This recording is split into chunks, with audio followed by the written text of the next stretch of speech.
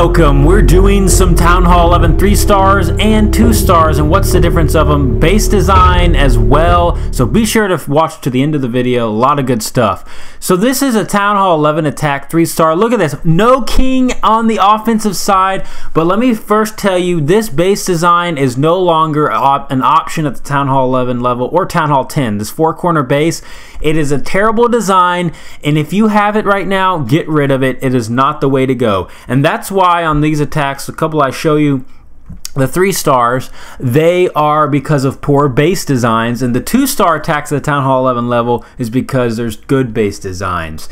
And we're going to break it down. Why is this bad and why is it good? So when you are thinking about base designs for the Town Hall 11 level, you need to separate your Inferno Towers and your Eagle Artillery, because when you have bowlers, and that's the most main attack these days at Town Hall 11 level, or sometimes Valkyries, but it's usually bowlers. Look at this. He drops 10 first, and then I like the strategy. Holds off on 10 bowlers and just a little bit, and so what happens, those back end bowlers that he held off on, they're going to actually go to the core and make sure they path to the core. And once those bowlers are in the core, this game, I mean, this raid is over and total destruction. And the reason why you don't put all your powerful units in one compartment is the bowlers just wipe it out. As you can tell, those Inferno Towers did nothing against those bowlers, and he doesn't even have a king in this attack. I mean, this is how powerful this base is. Yes, it wasn't a max defensive base, but the heroes were pretty max. Everything was max except the walls and some of the cannons, but otherwise than that, very hard base if it had a great war base design. Do not use the 4 corners ever in your Town Hall 11 attacks or Town Hall 10 for the defense. This is another attack here. This is a 2-star. It should have been a 3-star, and I'll tell you why, what happened. Now, the same sort of strategy as the first attack, except the non-max warden. This is actually a harder base, but again, this kind of not quite a 4-corner, but most all of the defenses are in the core, and that spells doom for any defender. Do not do it at all. So the reason why this attack failed, and it was just kind of unfortunate, and sometimes this happens, the AI of the queen, she got distracted. Look, she went to the outside instead of pathing into the core of the base, and that is the one reason why this attack failed. It would have been a 3-star if the queen had gone to the core. Look, she's way off in the corner doing nothing, just taking down pretty much no important structures at that, and so there's too much firepower in the center there. She needed to be in the core to help take down those Inferno Towers and kind of the back end units, and otherwise it would have been a 3-star. Again, this is not a good base design. Any base designs where it's not compartmentalized, where you have one Inferno Tower on one end and the other on the other Inferno on, say, the other end, and your Eagle Artillery separate, that is what you need for a base design. I'm about to show you in just a couple videos here of good bases, and that's why they successfully defended. So this here is an attack from our enemy opponent. This is a good base design. Look at it. You have one Inferno Tower separated as well as the other, so that way if the goal, I mean, when the bowlers come into the core of the base, they're not going to be able to take them down quickly, and the Eagle Artillery is protected by that Town Hall. You know, the things are the little things like that matter. Now, most people attack from Eagle Artillery side. And this attack, I would have come from the Eagle Artillery side, because the Eagle Artillery really does a great damage to those bowlers if it locks onto them. Now, as far as giant placement, I mean double bomb placement, you need to place your double bombs away from where you think the attacker is going to enter. So he's obviously entering from the west here. So what you want to do, you want to have your double giant bombs opposite side where he enters, because when they place that warden ability, the first double giant bombs will be pointless. Again, this attack failed. You don't bring two golems. 2 golems at the Town Hall 11 level are worthless. They don't do anything. 1 is definitely enough, and that's all you need at this level. So don't do it that way, and it'll be fine. Again, the funnel was, look, those 2 double giant bombs, they were pointless. They took down, the golems triggered them, and nothing happened there. He was early on his Eagle Tome ability, so bad one there at that. And the bowlers, there was no funnel created because of this base is very difficult. They're spread out, The defensive structures are spread out, so the bowlers get confused as far as where to go, and they can't hit multiple structures at once.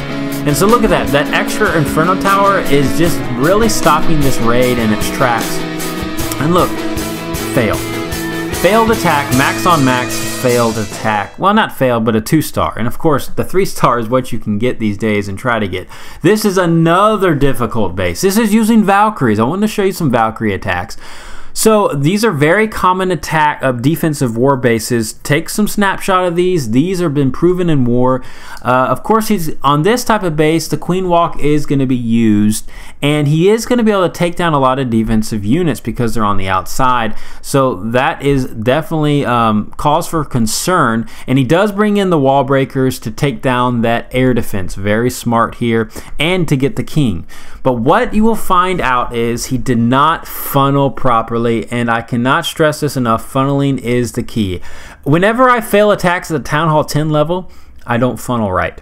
Whenever I fail attacks at the Town Hall level, any level, if you don't funnel right, it'll go wrong. Look, the Valkyries, oh no, they went the wrong way. He just placed them a little too north. If he just placed them a little to the south, they would have gone to the core of the base.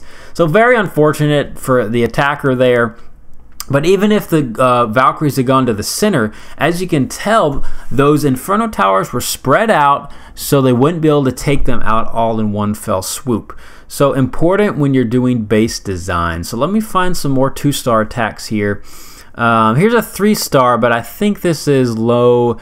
Yeah, this is not a good one to use. It's not a good enough defense. I'm not going to show that. Let me show you some more higher end ones here at this level. So again, this is the same base you saw before, and different attacker, but using the miners. So this base has been proven against bowlers and now against miners.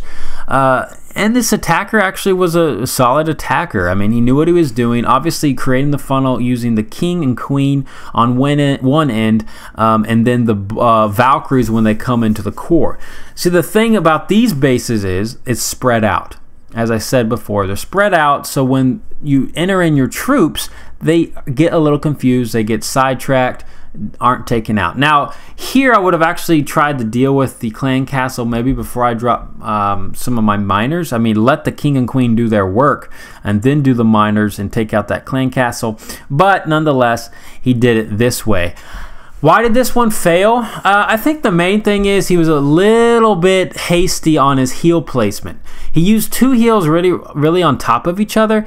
He didn't need to do that. Look at the miners to the north and to the south. They needed some healing there, and he might have been able to get that 3-star if he was a little more patient on his spell placement.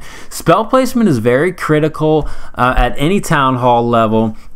And sometimes, you know, it goes well and sometimes it doesn't. Again, you can't 3-star every base. For instance, the AI gets screwy sometimes, or you accidentally misplace some heal placements. So it's very difficult to 3-star at bases. Here's another base design. Let's see, I'm not going to do this one. The attacker doesn't have the firepower as I want. Let's do this one. This base design against mass miners again. Now this base, although the Inferno Towers are spread out, it could be a little better. It's very compartmentalized, which is good, but I think bowlers would have been better on this attack. Why use bowlers here? Well, look at this. If you come in from where he is coming in this angle, the bowlers would have taken down the Inferno Tower and the Eagle Artillery all at once and had the jump spell, and for the follow-up Inferno Tower, we would have brought a freeze and they would have been able to take it down. So miners, you know, I don't think were the best for this base. Because everything was so clumped together, you want to use bowlers. Things more spread out, I think miners do a little better job, because see, the bowlers would have ripped through all those units there in the core because everything was grouped together. So not the greatest base in the world, but obviously it defended against this attack.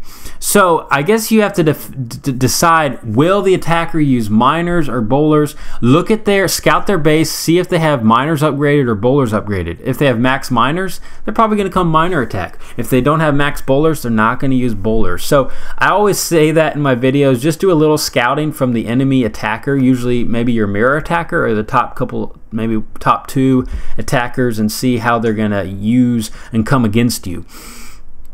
just kind of, using some strategy, guys, taking the extra step, going the extra mile to find out what the enemy attacker is, because a lot of people still do mirror attacks, and you're planning with the odds. Most top clans don't do mirror attacks, but a lot of clans still do, and so you just scout out your mirror and see what they're packing for as far as offense ability. I'm going to quickly just run no, I'm not even going to show that one. Let's see. So already we've seen a bunch of 2-star and 3-star, and as you can tell, the main difference between the 3 stars and the 2 stars is your base layout, war base strategy. So bear that in mind when you're dealing with war bases. What in the world? Here's a live attack, but what in the world is this guy doing? 24 wizards? I mean, this is old time strategy. He's using, I guess, mass golem attack. This is gonna spell doom from the very beginning. I already know it. He might not even get 1 star. He'll probably get 1 star for percentage wise, but he's definitely not going to get a 2-star. So let's see how it goes. I'm very curious. Maybe this is a new strategy he's working out. Maybe it's going to work, but I doubt it, because the golems are just taken out by the eel artillery way too much. So here comes the wizards dropping down, and look, they all path towards the edges. This is a fail. I'm not even, oh my goodness, total fail. He's going to get hoodwinked, destroyed, okrafied. Anyways, I'm gonna skip that. Ugly. Don't do that. Anyway, see you next time. Halo out.